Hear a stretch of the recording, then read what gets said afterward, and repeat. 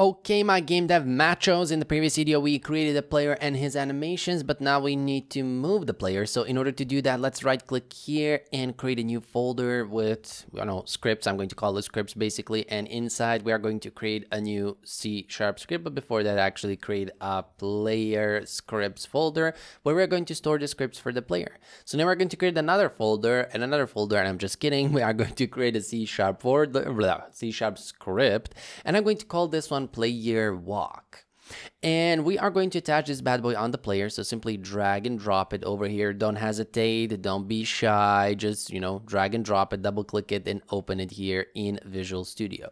Of course, I am quickly going to do my thing. If you followed any of my tutorials, any of my courses, you know that I have my thing when it comes to these things. Yeah, I'm throwing bars at the Mars. Anyways, so what do we need in order to move the player? Well, we need two things. We need the move speed and we need the rigid body. So over here, I'm going to say serialize field, and I am going to create a private float move speed that is going to be equal to 6.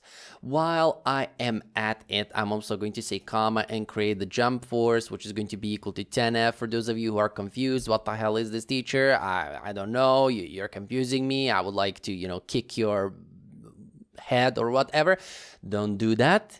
I'm going to just explain what this is. Well, this is equivalent to writing this right here. So if we can, type again over here, private float, jump force equal to 20 or whatever. Well, instead of, typing it like that, we can type it out like this.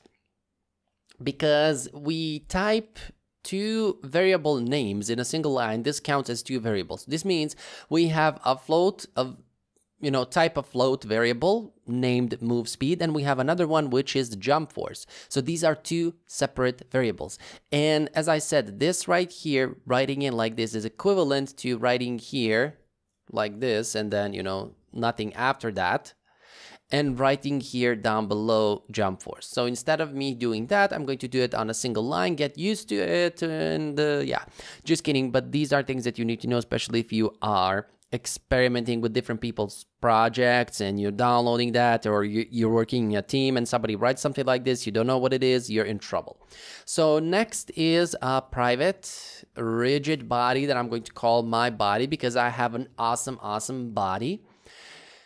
And basically that will be it. Over here, I'm also going to create a private vector 3 for the temp position, because I'm going to show you multiple ways how we can move a character. Not only one, but multiple ways, because, why not? Why shouldn't I show you multiple ways to do something? Because that is the point of these tutorials. That is the point of me teaching you.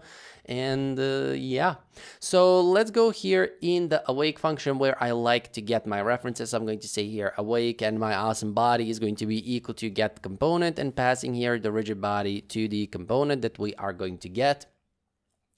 And now, as I said, we are going to have multiple ways in order to move the character. So the first one is void handle movement with transform. This is the most regular one that you see in basically every single tutorial online that is posted.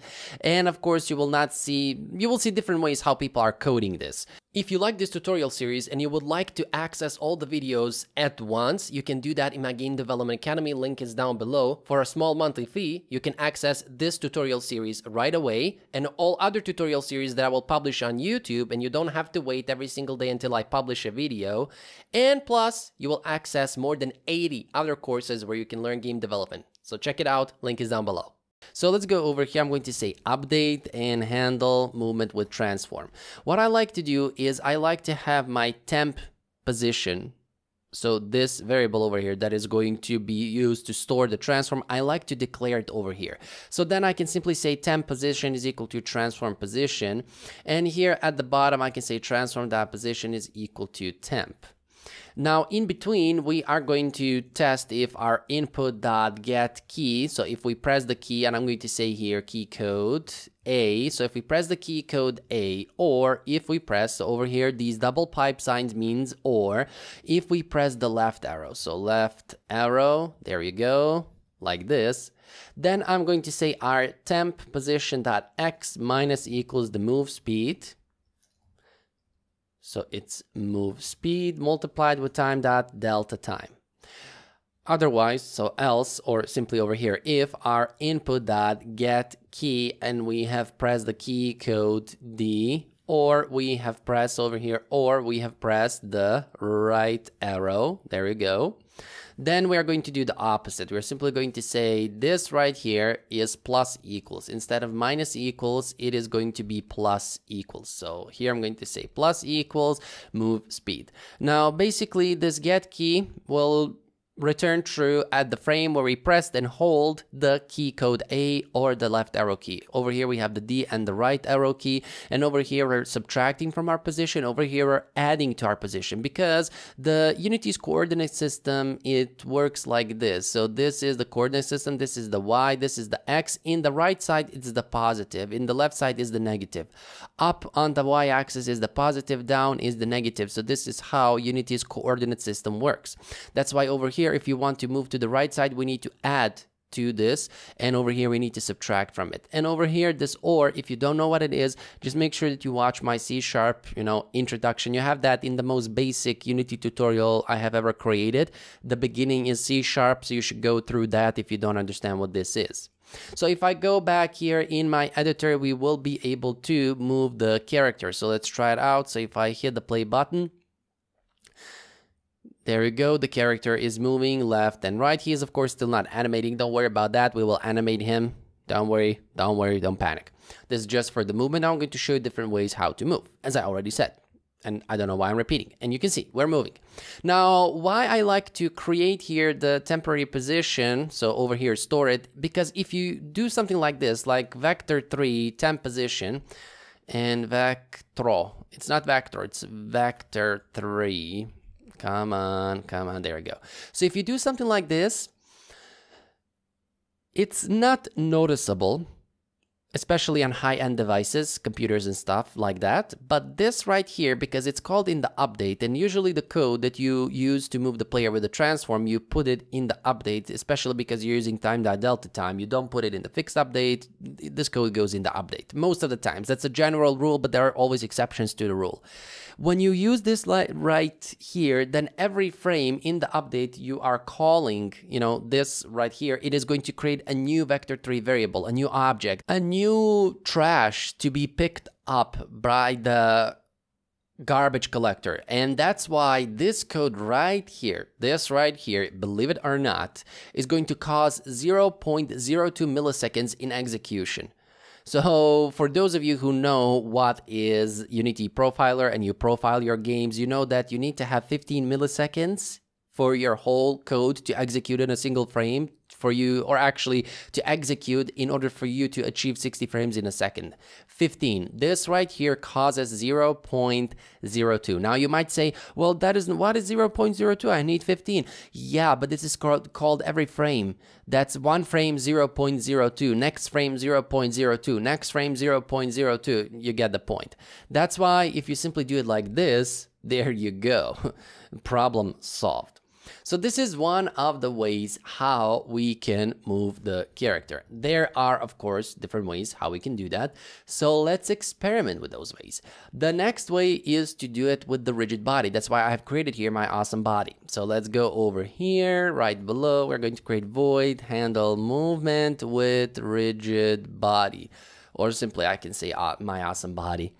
Now, what's going to happen over here is we are going to perform the same test. So I'm going to take this and I'm going to copy it, and I am going to remove this from here, and I'm going to remove this from here. Over here, I am going to add this to be an else if statement, not two ifs, but simply else if. So if we press the key code A or the left arrow key to move to the left side, then we are going to do the following. I'm going to say my body.velocity is equal to new vector2, and over here I'm going to say negative of the move speed and 0 for the y, because we are not moving the y. We are only moving the x. We don't need to, for the y, it can stay 0. So going back over here, if we move to the right side, I'm going to say here the positive, and notice the minus over here. I added minus in front of the variable, which will make it the negative. So this will make this variable a negative variable. And this right here will make it, you know, the positive. And last but not least, here at the bottom, else, we are simply going to add 0 for the boat because we are not moving the character at all. So let's go over here in the fixed update, because if you are dealing with the code from rigid body, or basically using rigid body to move your character, then you're going to call it in the fixed update. Again, this is the general rule. Of course, there are always exceptions to this rule. So sometimes, same as what I did in some of my projects, I have called the code that handles velocity, rigid body inside of the update. I have profiled the game, everything worked fine. So just remember that.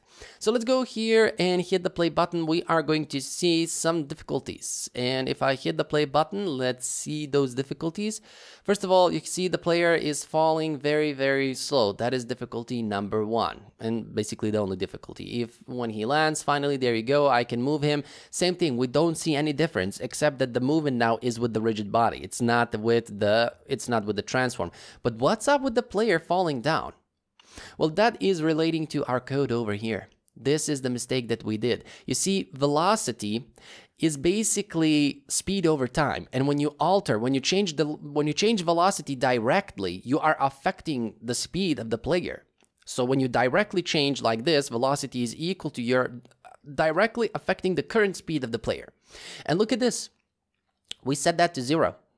Because we set this to 0, that's why the player is falling down slowly. Instead, what we need to do, and I know I said we're going to add 0 here because, you know, we are not changing the Y velocity. That is true.